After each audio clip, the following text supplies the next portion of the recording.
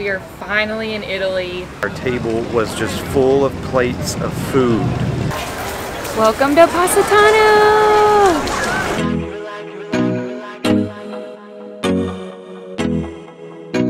Okay, so we are finally in Italy.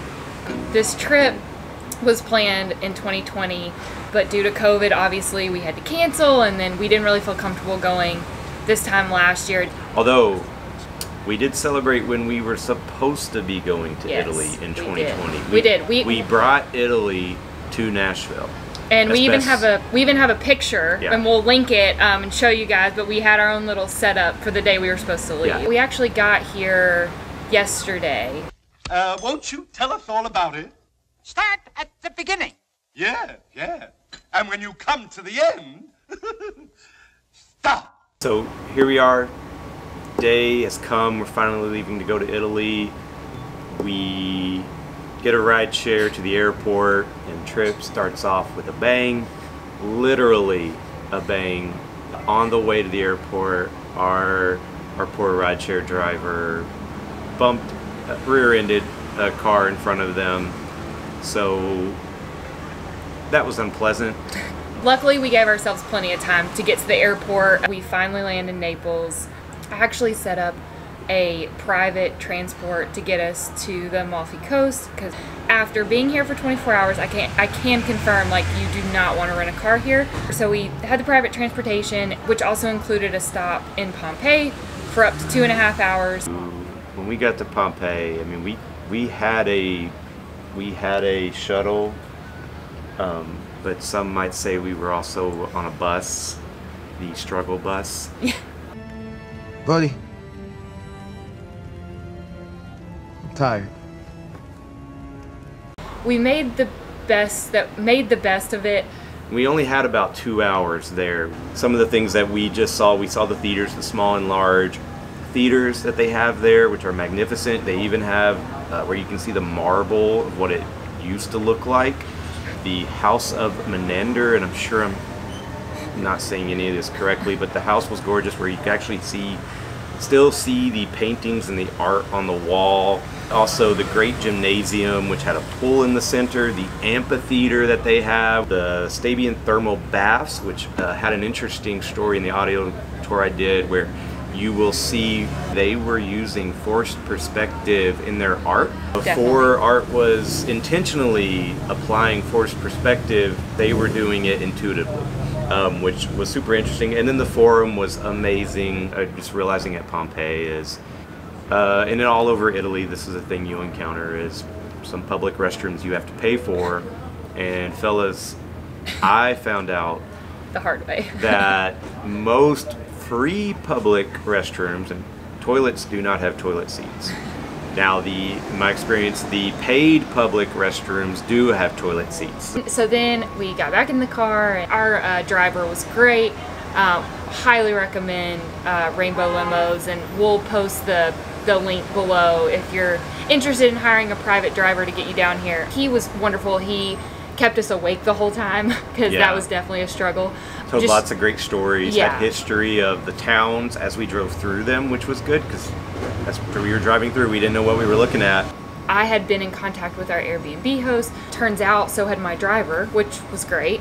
So that's a little hidden gem that I didn't even know was included, but he coordinated the time, like when we were gonna arrive, and then our Airbnb host met us. So he took care of all that, which was awesome. The drive into Positano, the scenic drive, Amalfi Drive I think is what it's called, was Beautiful. Gorgeous. You are just driving along this road that is literally carved into the cliffs.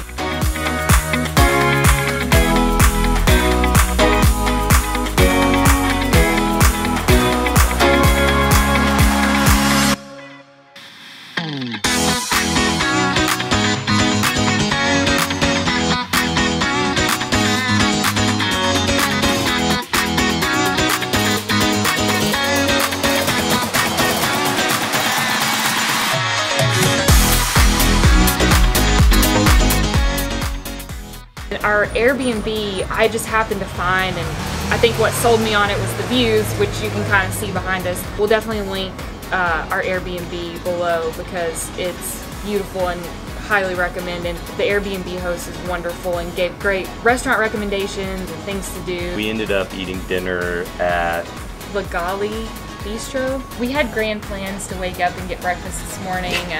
Yeah. And then we slept 12 hours.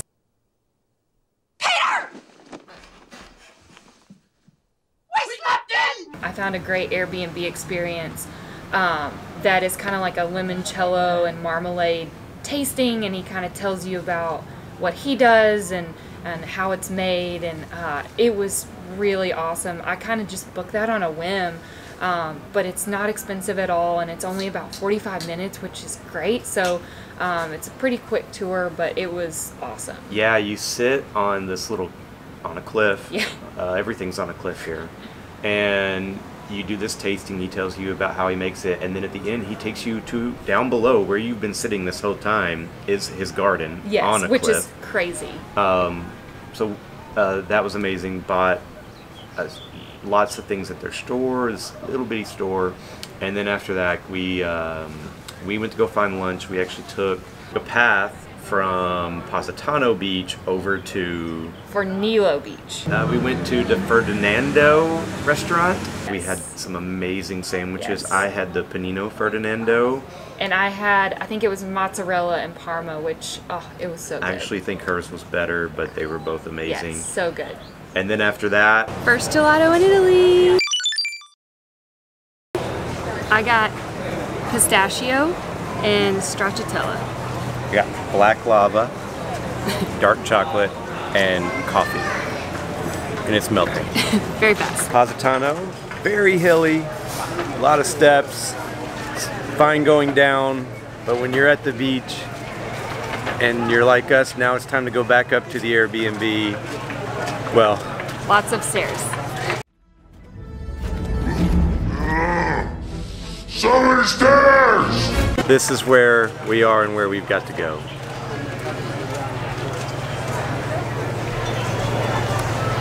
Our Airbnb is somewhere up here, so it's gonna be a hike.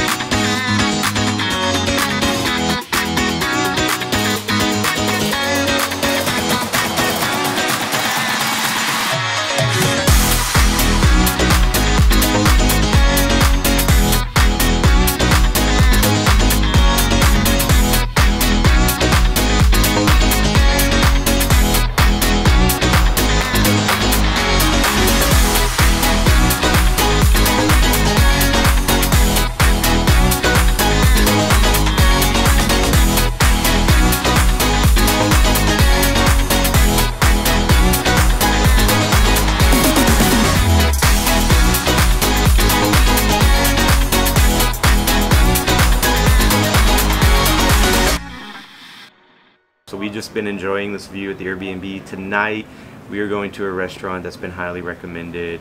But I don't think we're going to take our camera. We'll probably have video or pictures. I think it's supposed to be kind of loud and crazy and exciting. So For sure. So we'll be able to report back on that soon. So we ended our first full day at La Tagliata, which is a family-owned farm restaurant, which we had to take a shuttle. It probably took 10 minutes, yeah, 10 or maybe. 15 minutes. It had yeah, a couple of stops, but and you go way up on the hill. yes, Beautiful. way up, beautiful views, and then as soon as you sit down, It's chaos a little bit in a good way. You sit down, there's bread already on the table, and then after you sit down, there's a bottle of water, a bottle of wine immediately dropped on your table. And like 6 different starters. 6 starters. Our table was just full of plates of food. So much stuff. They drop it so fast that you don't even have time to hear what they're saying. But it was all every really good. bit of it Yeah. was amazing. Yes, and it almost like you kind of were like, okay, what's coming next? What came next? Pasta. Pasta. 4 Yeah, 4 different types of kinds. pasta. And they were all amazing. After the pasta came the salad. Yeah, which Which- was kind of random. We did take a couple of bites. After the salad, they brought a plate of fries next. Yes, which was again kind of random. But they very were good. so good.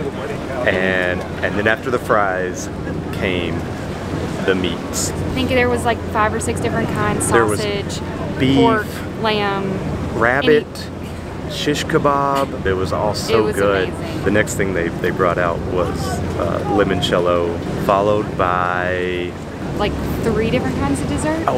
fruit. They just had strawberries. Oh, so good. And Then there was there was like a lemon cake. and there And was then some kind like of a bread, like bread. banana bread, but it was not banana bread. I don't know. And then the chocolate, which Profolitos. we're definitely butchering that. But wow, whatever Yes. that chocolate sauce, I don't know how else to describe it, on like it a was- doughy bun. Oh, they were so good. And it wasn't something I had even ever heard of until like that was not something that I had thought of. And then you're not going to believe this, but we slept in again. We did it again! Where We did kind go? of just walked around and we found a cute little bakery. I think it's called Collina's Bakery. Yeah, well, and we've now been there 3 times today, so Yeah. if that tells you anything. yeah, the first time we got 2 little baby cannolis. It's just a baby. A Nutella donut.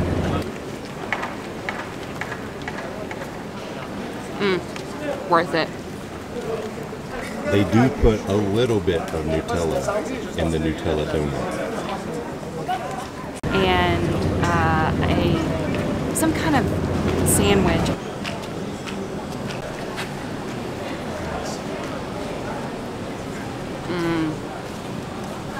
The bread is so soft. It was delicious. Yeah. And then we went and visited the church.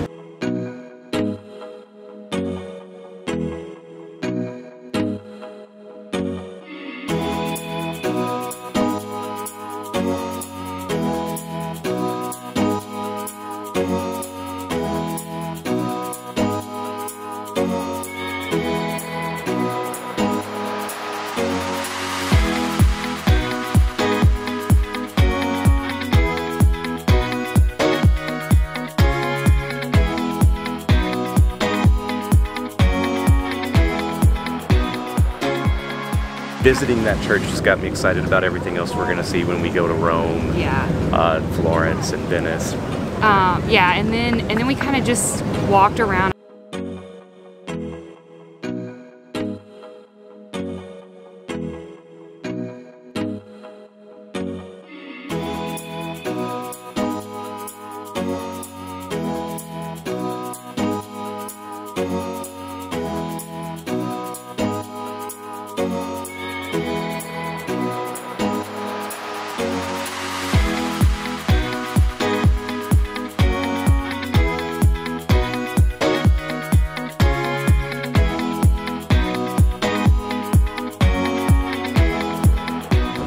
feel like it was quintessential Positano with just all the different shops, bakeries, flowers, cafes. Oh, the whole walk just smelled like flowers Yeah. because there's just flowers everywhere. Yeah. It was so pretty.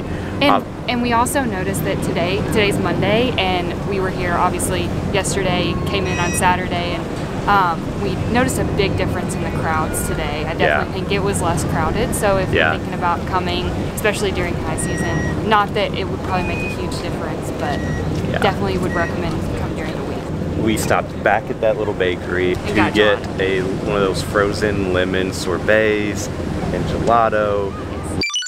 We booked a sunset boat tour, Tonight. which we're about to board Yes. right now. Looking forward to seeing Positano and From all the of the water. coast from the water.